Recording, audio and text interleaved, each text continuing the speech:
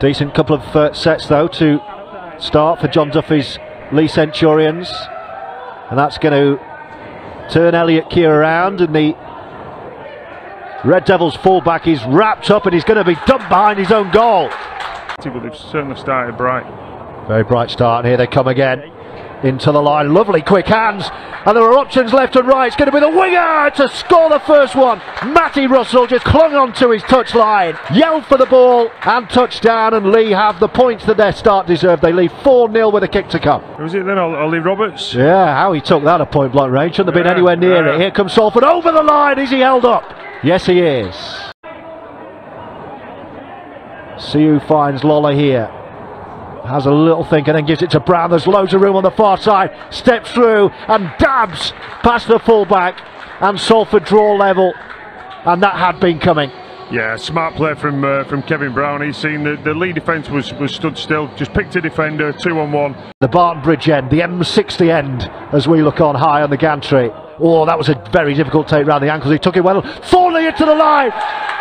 Well, twice they've attacked the line and twice they've scored, and out of nowhere Leigh have the lead back, and it's Thornley's score. That was a great take as well. Atkin waits to give the ball to Brown on his own.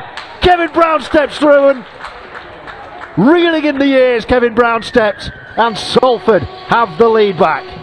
Great play there from Brown. He's seen the Leigh defence was stood still in this Leigh side. Everybody's looking back for.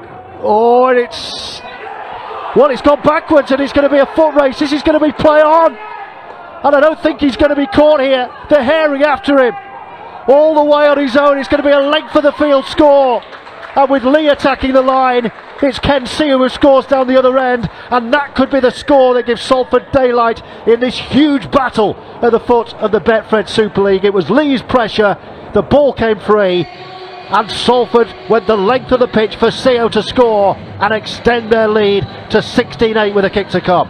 Through an entire kind of pre-season training drill on his own, including the dreaded bleep test out. And blimey, he was blowing. And here comes Livette for Salford.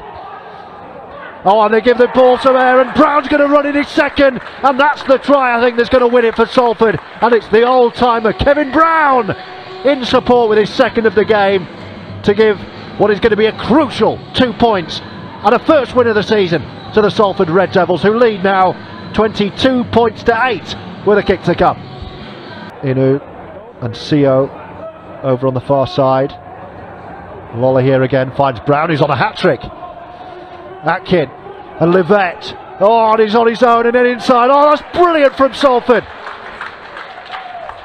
Wonderful try. Great two-on carry there from Harvey Livette. He looked outside, seen pushed through the line, showed the dummy, and great support from Chris Atkin on the inside, as all good nines do. But you just see the difference there. Salford pushing through the line in numbers, running with intent.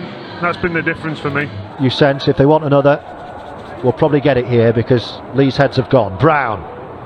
There we go. Big gap, and Livette will be the beneficiary, and it's easy as a 1-2-3. And the Red Devils are running riot to the AJ Bell. They had another 4, and it's 32-8, and it's another ugly Betfred Super League defeat, I'm afraid, for the Leigh Centurions.